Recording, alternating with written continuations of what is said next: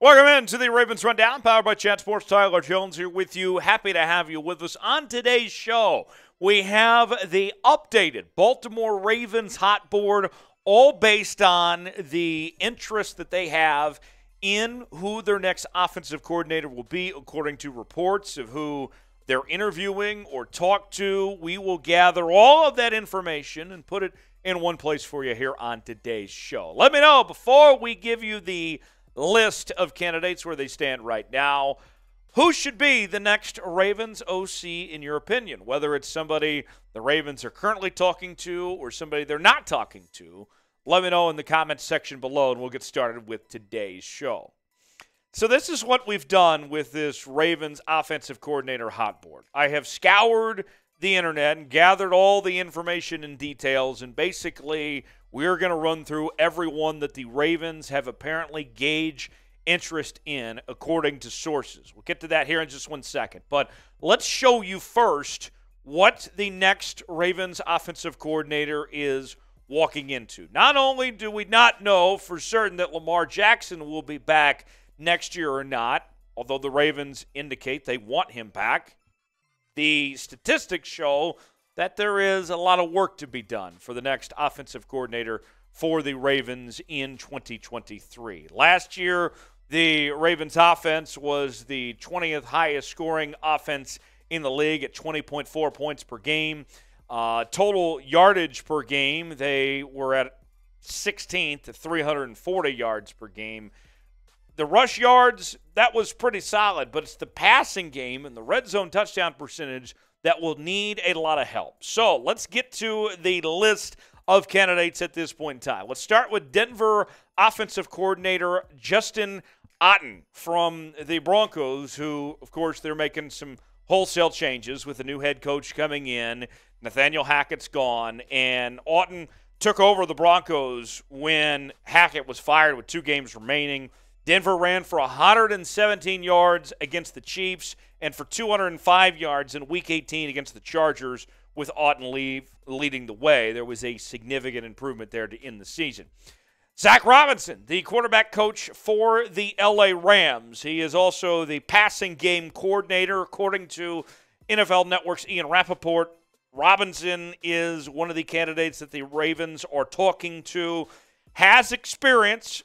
They struggled to move the football this past year due to injuries, but I got to tell you, I really like Zac Robinson. I interviewed Zac, it was about 4 or 5 years ago when he was working for Pro Football Focus, and he is a brilliant football mind. Had a really good college career at Oklahoma State with the Cowboys, went on to play in the NFL for a minute, and he has been a star on the Rams coaching staff, and we've seen what Sean McVay has done with some of these coaches under him where they've gone on to do some big things. I think Zac Robinson has a bright future in this league, and the Ravens would love to have him. Look what he did with Matt Stafford last year, Baker Mayfield this year.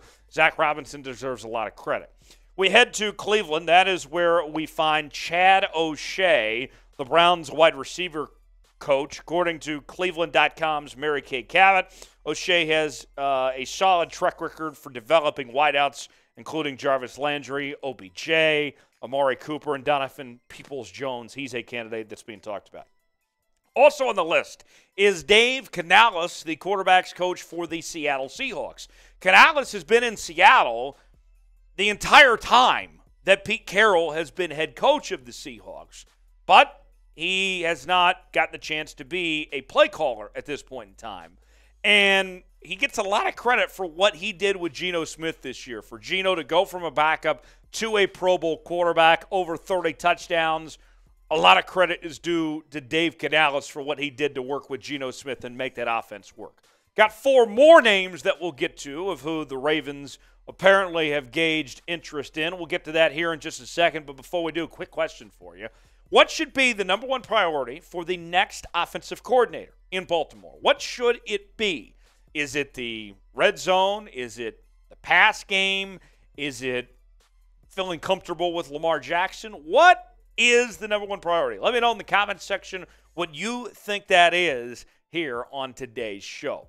We are presented by BetUS, the exclusive sportsbook partner of Chat Sports. If you go to chatsports.com/bet, enter the promo code CHAT125, you will get a 125% deposit bonus. Put $100 down, you get $125 to spend for free at chatsports.com/bet. You can bet on the remaining NFL games, the NBA, college basketball, and more, including the Super Bowl odds, which are all pretty tight right now. The Eagles are a slight favorite to be hoisting the Lombardi Trophy at plus 260.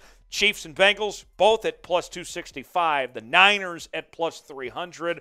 What are your bets going to be? Get your bets in now with the best in the game, that is BetUS. Chatsports.com/bet, promo code CHAT125 for a 125% deposit bonus. Our next name is a little tricky. Producer Sam and I did our research ahead of time, and it is Brian Angelichio. Say that 5 times fast. We'll just call him Brian or Coach Ange as he refers to himself. Passing game coordinator in Minnesota. And according to ESPN's Jeremy Fowler, he is one that the Ravens are interested in. Was a tight ends coach for 11 seasons. Long time working with tight ends. We know that the Ravens have as good of a tight end room as anyone in the National Football League with Mark Andrews, Isaiah Likely, Charlie Kolar and company. So that certainly makes you feel good. And we saw what the Vikings did this year. Kirk Cousins and company, they played the best football they've played ever with that offense. And Justin Jefferson and company, this could be a potentially sneaky good hire. 3 more names to go. All of these are notable. We start with Frank Reich, the former Indianapolis Colts head coach. Now, Frank might end up getting another head coaching job, but if he doesn't, then Baltimore could be a very good fit for him, as he's being mentioned by Jeremy Fowler of ESPN as well. And if you go back, besides just him being a head coach, most recently with the Colts, and I thought things were good for the most part in Indianapolis, just did not end well there with that team. But he does have OC experience previously with the Chargers and with the Eagles, and he won a Super Bowl with the Eagles with Nick Foles at quarterback. Worth noting, though, he was not the play caller when they won the Super Bowl against Philadelphia. He was the play caller in Indianapolis most recently, but he was not the play caller with the Philadelphia Eagles when they won the Super Bowl. But Frank Reich, I think, would bring instant credibility to that offensive staff for the Ravens there. A couple more names to get to in just a second. What about Frank Reich? What do you think about the idea of bringing him to the Baltimore Ravens? If you think that's a good idea, type Y for yes. If you think that's a bad idea, type in for no. Let me know in the comment section, Y for yes, in for no.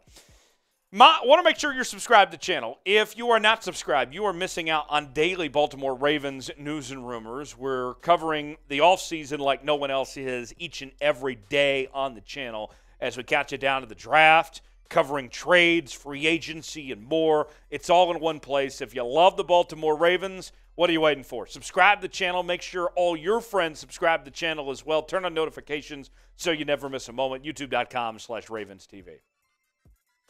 2 more names to get to. Eric Bienemy, the offensive coordinator of the Kansas City Chiefs.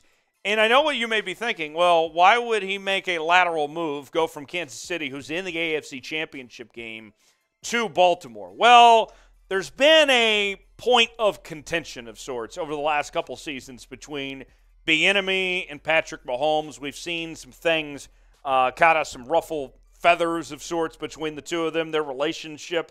There's been question marks about as he spent the last 5 seasons there in Kansas City, but still has not gotten a head coaching job. He did win a Super Bowl with Patrick Mahomes and company, and they had a very good run there, and they've been very successful, and his contract ends after this season. So that's where things could open up for a move to Baltimore potentially for Bienemy. And something to keep in mind, too, another thing of why you may be saying to yourself, why go from Kansas City to Baltimore? Bienemy has not been getting these head coaching jobs that he's been interviewing for the last several seasons. There is a belief of sorts that Bienemy could move on and be OC at another place as a kind of prove himself situation. And maybe pairing him up with Lamar Jackson, a chance to prove himself, that he's worthy of being an offensive coordinator. We know he can be successful. Questions about if he can be a people person of sorts, a player's coach, but Bieniemy's track record does speak for itself. One final name to get to on the list, that is Byron Leftwich, who most recently got fired as the offensive coordinator for the Tampa Bay Buccaneers. But Byron Leftwich, I mean, besides this year, the sky was going to be the limit for Byron Leftwich. He was on his way to being the Jacksonville Jags head coach last offseason, turned it down because he wasn't going to get to bring in his own GM. But he did win a Super Bowl with Tom Brady. A lot of people were actually blaming Brady for Leftwich losing his job. We know about what he did in the NFL. It's a 10-year NFL vet. Can be a player's guy of some sorts, has that Super Bowl ring. Or my questions with Leftwich and why he's not my favorite on this is that he kind of reminds me of Greg Roman in an opposite way. We always criticize Greg Roman for running the football too much and not opening up the passing game. Well, in Leftwich's case, where things went wrong in Tampa Bay this year, they passed the football way too much and didn't run the football enough. So do you want to bring in a guy that did basically the same thing as Greg Roman, but the opposite of sorts? I don't know. That's why I'm kind of out on Byron Leftwich, although that he is a very good candidate. So with that said, as we've gone through this whole list, I have three names that I like of who Baltimore is apparently interested in. Zac Robinson, Frank Reich, Eric Bienimy. Those are the three names in particular that I like. Now, who will they decide? That remains to be seen. But I want to know, based on the information we gave you today, what is your confidence level that John Harbaugh and the Ravens coaching staff are going to make the right decision, management and company, to hire the right OC? Scale it for me 1 through 10. Let me know in the comment section. And you also tell me on social media as well, Twitter and Instagram @Tyler Jones Live. And I'll see you next time right here on the Ravens Rundown. Have a great day.